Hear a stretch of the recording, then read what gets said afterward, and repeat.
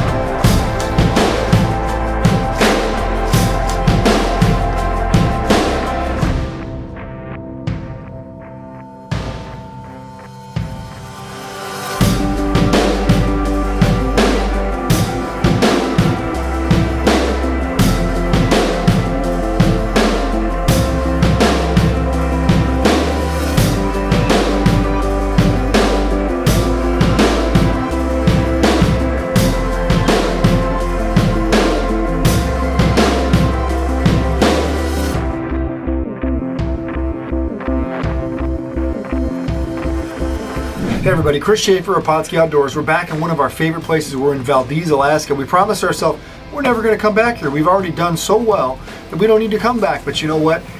The halibut of Valdez lured us in. Come out here today. We're going to go through the Valdez Arm, out into Prince William Sound, and we're going to fish where Prince William Sound meets the Gulf of Alaska.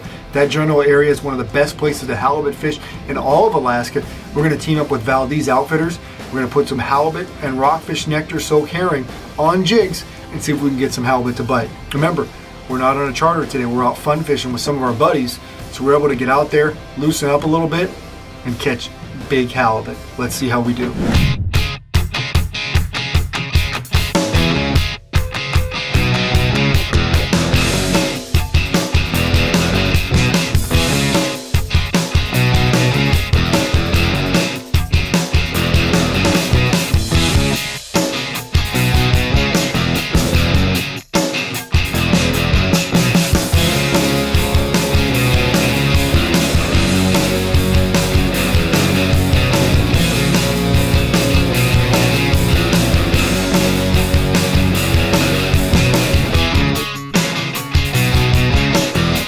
For our halibut setups, when we're fishing bait, we're using Dakota 800s with 150-pound Power Pro on it.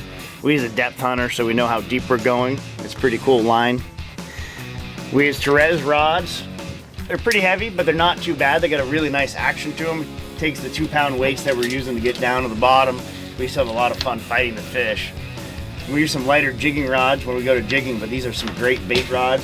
Get them in the rod holder to get some scent down there and catch some big ones. Oh.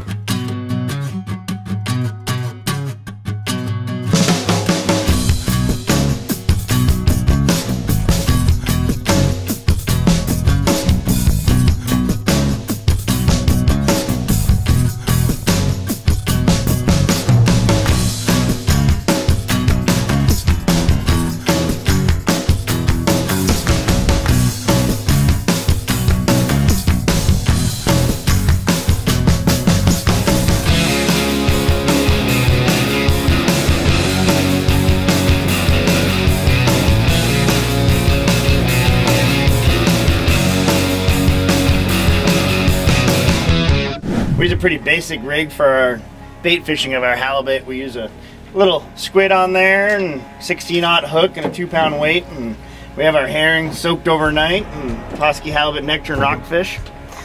And we just take our circle hook right behind and do a double hook come through and then back again so he swims along with the hook. Just tucked up in there and he's ready to go down.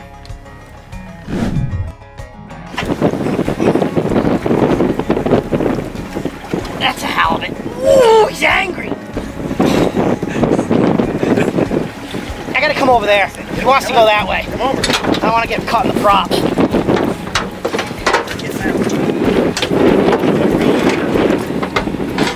Yeah, probably, yeah. I want to put more weight on yours.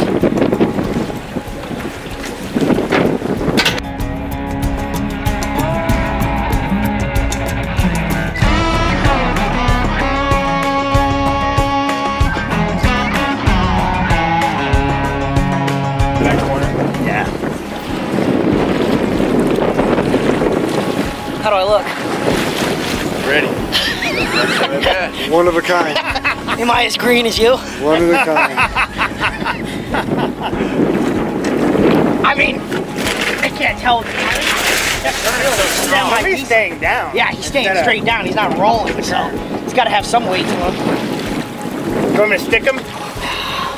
I don't know. I'm gonna see if I'm gonna throw it back or not. Dude, I'll get a harpoon. Yeah. Let me step all the way back so there's more room. He's pretty angry. I'm gonna have to harpoon this guy. He's a harpoon guy.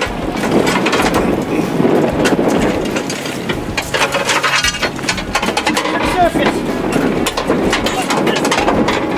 Hey, is that fish? Fish on! Fish on! Fish on! We got a double. We got a double. Whoa, let run. And take the rod off the boat. Take that back one up. Snap that rod. Here we go, Tim. Have you seen it yet, Brian? Yeah, it's right here. Is that any good? He's decent. It's not huge, but I mean, we're gonna. Yep. Boom. Strong. Coming to the boat with it? Well, hold on.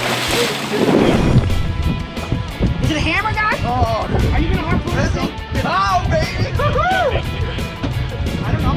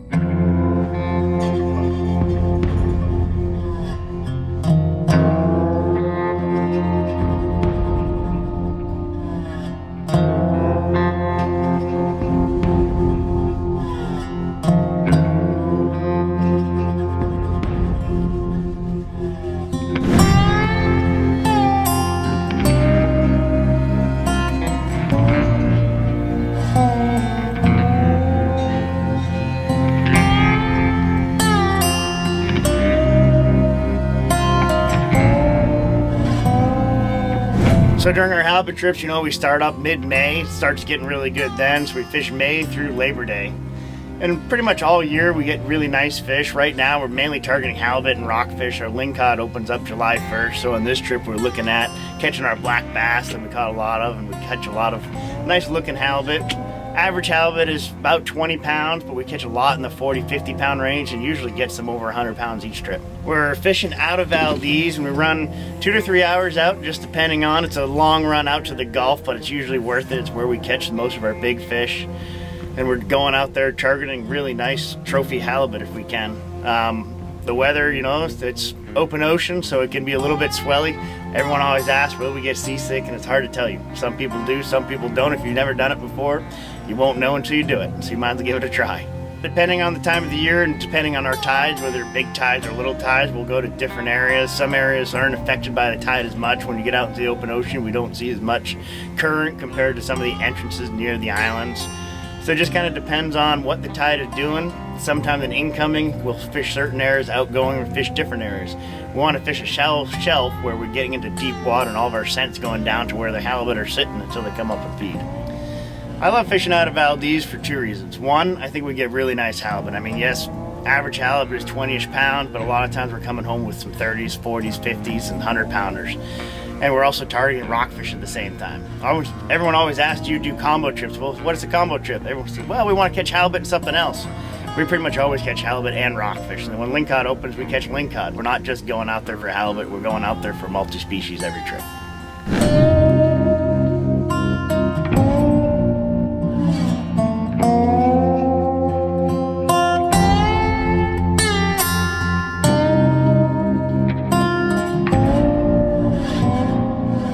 So in our halibut fishing, almost all season we use herring. And we use a lot of halibut nectar on our herring. It's really not rocket science. This stuff is the easiest thing to do. The longer you let it soak, almost the better. If you can get them thawed the night before and you throw it in there, not a problem. Some of these were in here today, so they're just kind of thawing. Some of them were from yesterday.